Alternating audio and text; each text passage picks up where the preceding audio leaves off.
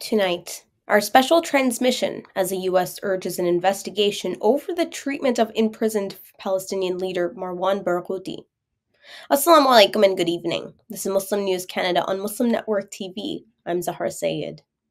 Today is the 173rd day since the onset of Israel's war. Palestinian Health Ministry reports in the past 24 hours, at least 62 Palestinians have been killed in what it terms as 6 massacres by Israeli forces. 91 have been injured. The United Nations Office for the Coordination of Humanitarian Affairs says since Monday, Israeli strikes have killed nearly 160 Palestinians and injured 195. Euromed Human Rights Monitor accuses Israeli forces of directly targeting and executing 13 children. The child casualties include 9-year-old Ali and 6-year-old Saeed Muhammad Sheikha. They were both shot dead near Al-Shifa Hospital. Disturbing video footage has surfaced revealing Israeli forces' fatal shooting of unarmed Palestinian men. The men were attempting to return to their homes in northern Gaza, and the clip depicts 2 Palestinians holding white pieces of cloth, posing no threat to the nearby Israeli forces.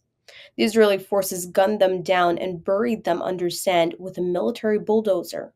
Another Palestinian journalist, Muhammad Abu Sakhil, has been killed by Israeli forces at Al-Shifa Hospital. This brings the toll of journalists killed in Gaza over the past 5 months to 138. In Lebanon, at least 9 civilians have been killed by Israeli strikes as tensions rise with Hezbollah. The death toll from Israel's war is staggering. At the time of writing, Israeli attacks have killed 32,490 Palestinians. A report by UN estimates another 8,000 Palestinians are buried under the rubble.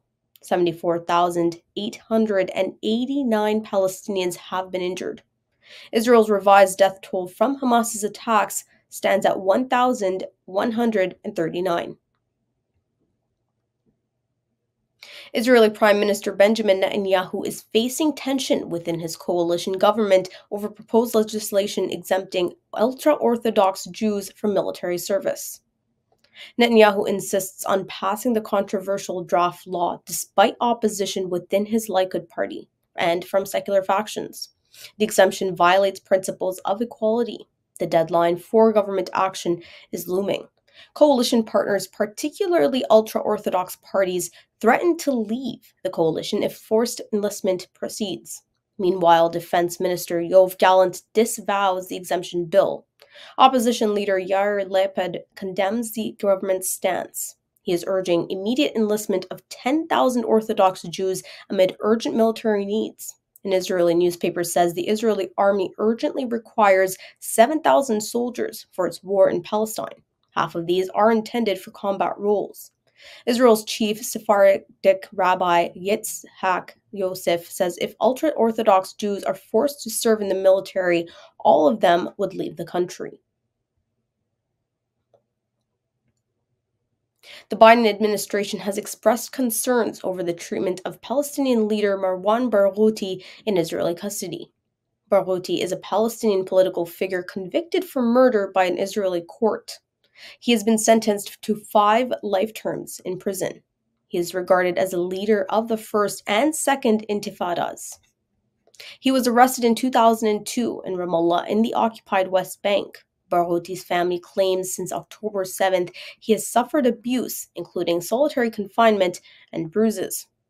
The Israeli Prison Service denies mistreatment. The Washington Post reports the State Department is urging Israel to investigate allegations of physical and psychological mistreatment. The U.S. opposes Barghouti's release amid negotiations for a hostage deal with Israel. Barghouti is a former leader of Fatah's armed wing and is one of the most popular political figures in Palestine. His potential release will be a significant development for Hamas. Analysts say Barghouti can act as a unifying force between Hamas and Fatah. However, it can pose challenges for Israel's policy. U.S. President Joe Biden's plan to establish a maritime aid corridor between Cyprus and Gaza is stirring concerns. The corridor is meant to provide humanitarian aid to Gaza. It faces opposition from both Israel and Egypt. The proposal is supported by Western leaders. The plan includes inspecting aid in Cyprus before transporting it to Gaza, bypassing Israeli checkpoints. Israeli Prime Minister Netanyahu views the corridor as a means to facilitate the exit of Palestinians from Gaza. Osama Gawish, editor-in-chief of Egypt Watch, says the establishment of this corridor could reshape regional dynamics. He says the maritime corridor will cause Egypt to lose its strategic advantage regarding the Palestinian issue. He is urging the Egyptian government to reject the idea of this corridor and open the Rafah crossing immediately to allow the entry of aid by land. A human rights advocate within the U.S. State Department has resigned because of President Biden's Israel policy. Anel Shaleem's departure marks the latest in a series of resignations following the internal dissent over the administration's stance. With the death toll in Gaza rising and famine looming, Shaleem says it is impossible for her to advocate for human rights. Shaleem was tasked with promoting human rights and compiling annual reports on the issue. Experts say Shaleem's resignation shows decreasing U.S. influence globally. Despite promises of support, the Biden administration has refrained from condemning Israeli actions at the UN. While Shaleem is being praised for her courage by human rights activists, she says she fears repercussions for her future career. Earlier, Josh Paul, a director in the Bureau of Political Military Affairs, resigned from his position. Tarek Habash from the Department of Education followed in his footsteps. Israeli Prime Minister Benjamin Netanyahu has told a group of U.S. lawmakers that the military offensive on Rafah, southern Gaza, is crucial for Israel's security. Briefing a bipartisan group of Congress, he said victory was near. The congressional delegation was organized by the pro-Israel lobbying group American Israel Public Affairs Committee. The delegation met Netanyahu in Jerusalem. Netanyahu has told the delegation that displaced Palestinians in Gaza could just move out of Rafah with their tents. U.S. officials, including Secretary of State Antony Blinken, are urging Israel to seek alternatives to avoid civilian casualties and worsening the humanitarian crisis. Canada's Liberal government is ramping up deportations, contradicting promises to accommodate more migrants. Over the past 2 years, more than 23,000 undocumented migrants have been deported. This marks the highest deportation rate since 2012. The deportation costs are around $111 million. Sayed Hassan, executive director of Migrant Workers Alliance for Change, says it is of no use to spend so much money deporting people while the government is working on a regularization program. Advocates are urging a deportation pause while a comprehensive regularization program is devised. Dr. Lamia Ben Jemaa Education Fund has been unveiled this week, a significant initiative introduced by Dr. Ben Jemaa's family. The fund is meant to empower and advance education opportunities for the Muslim community in Canada. The fund seeks to reach a goal of $840,000 in donations with contributions from the community.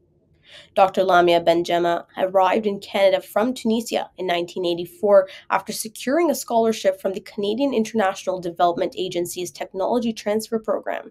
Dr. Ben Jemaa earned her master's and PhD in electrical engineering from the University of Toronto. Later, she was appointed as a professor at Seneca College. She held leadership roles, such as chairperson of the managing board at Olive Grove School and manager of Al Huda Schools. Dr. Ben Jemaa lost her battle to cancer last year in September. She generously donated $840,000 from her estate to support Max education initiatives. Thank you for watching. Our news is produced by Muslim Network TV, which is a not-for-profit organization. We need your support for donations. Please scan the QR code on our broadcast or visit muslimnetwork.tv to donate now, so we can continue to amplify the voices of Muslims in Canada and abroad. Assalamu alaikum.